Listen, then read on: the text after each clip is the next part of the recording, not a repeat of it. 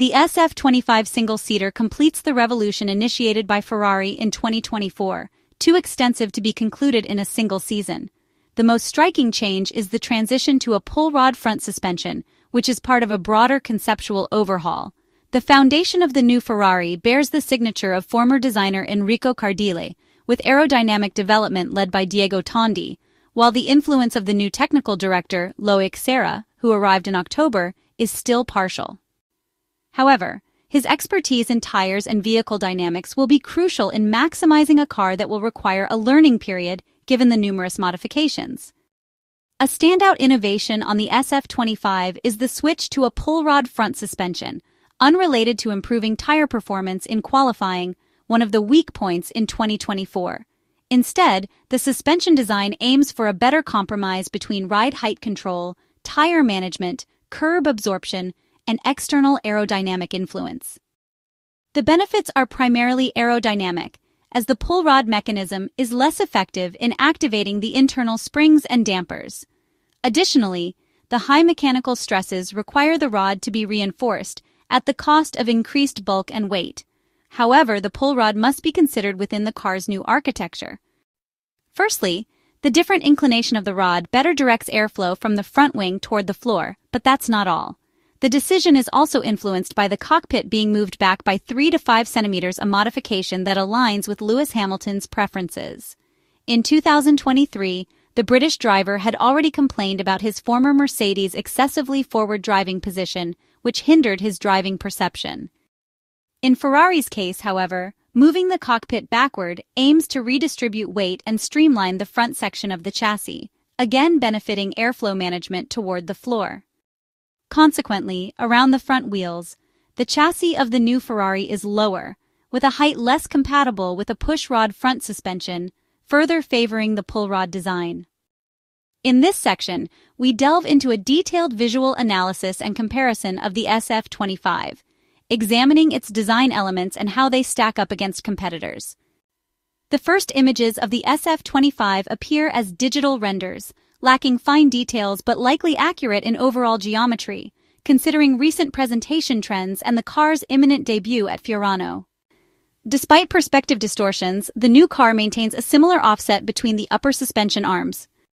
Compared to McLaren, the prancing horse features a less aggressive anti-dive suspension geometry to stabilize the floor's posture under braking, opting for a different management of external airflow while preserving the driver's braking feedback.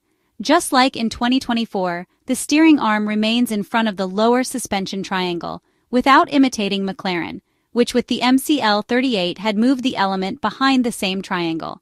However, what is surprising about the SF-25 is what appears to be a bulge in the chassis, which offsets the attachment point of the rear arm of the upper triangle. To confirm this impression, we will have to wait for trackside photographs, with the suspicion that it could be a choice to improve camber recovery, limiting the inclination of the outer wheel in corners to maximize grip without increasing wear.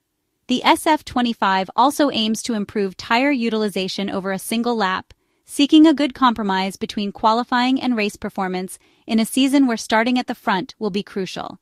The contribution of the new technical director, Loic Serra, will be key in this, as he brings highly valuable tire expertise to Ferrari. In addition to any changes made to the internal springs and dampers, Loic Serra's influence will be particularly noticeable in setup choices and in the management of preparation laps to optimize tire performance.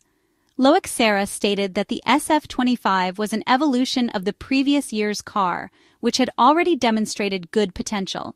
He explained that the team had worked hard, making changes to 99% of the car and evolving its architecture to maximize performance.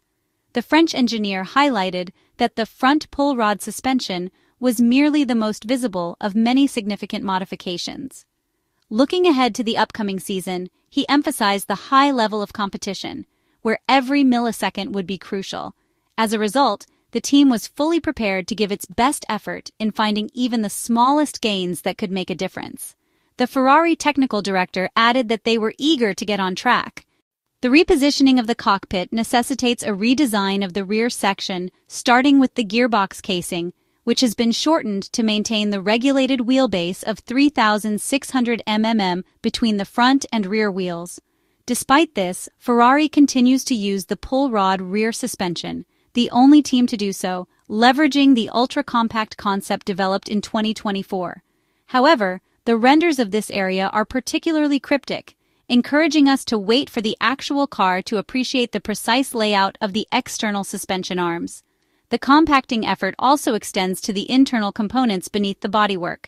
The triangular shape of the air scope, the air intake above the cockpit, remains the same as in 2024, confirming the minimal presence of central radiators, which are mostly positioned low in the side pods.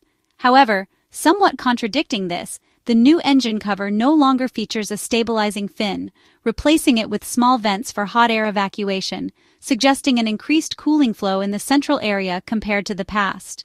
Otherwise, the upper section of the engine cover resembles the late 2024 design, both in shape and in the cooling openings, a feature also adopted by the new McLaren. Moving down to the cockpit's sides, the lateral air intakes are an evolution of the previous design. The P-shape returns, with a vertical slit drawing in air close to the chassis, which has low energy content and is therefore not particularly useful aerodynamically. From a three-quarter view, it is evident how much the inlets have been moved back, with the upper lip now extending further forward, following the trend set by rivals. Despite the repositioning of the cockpit and air intakes, the side pods appear much more sculpted in the lower section, increasing the total pressure of local airflow, which also benefits the aerodynamic efficiency of the floor. This results from significant work on both the mechanical layout and internal fluid dynamics, compacting all components beneath the surface. Regarding other aerodynamic surfaces, the front wing follows the late 2024 specification, featuring a slightly more rounded nose, but detailed analysis will have to wait until the car makes its track debut. The same applies to the floor, the most crucial component for ground effect cars and, therefore, the most concealed during the presentation phase. For now, the renders allow observation of various aerodynamic appendages around the cockpit, notably the double fairing for the mirrors, whose supports have been centralized. The SF-25 is built on a new concept, with a different balance between various performance areas. Ferrari aims to improve stability in long corners, a chronic weakness. It is telling that at the end of 2024, the Maranello team's technicians and engineers opted not to introduce further updates, instead investing in an experimental floor that Charles Leclerc described as a new approach and transferring the knowledge gained to the SF-25. The goal is not simply to increase peak aerodynamic load, but to distribute it across a wider range of conditions and floor postures, enhancing consistency and driving predictability. The ultimate aim is to provide drivers with greater confidence in the car, encouraging them to push to the limit. This is a Ferrari willing to take risks, making significant changes in the final year of the ground effect regulations. However, it is important not to draw conclusions too soon. The SF-25 single-seater embarks on a different development path, whose potential may not be immediately evident in results, but rather in long-term growth margins. In particular, the new suspensions, which have also undergone changes in their linkages and internal mechanics, will require a learning period to determine the most effective setup strategies while also ensuring stable ride heights for the floor. The results may not come immediately, but the 2025 Formula One Championship will be decided primarily over the long haul.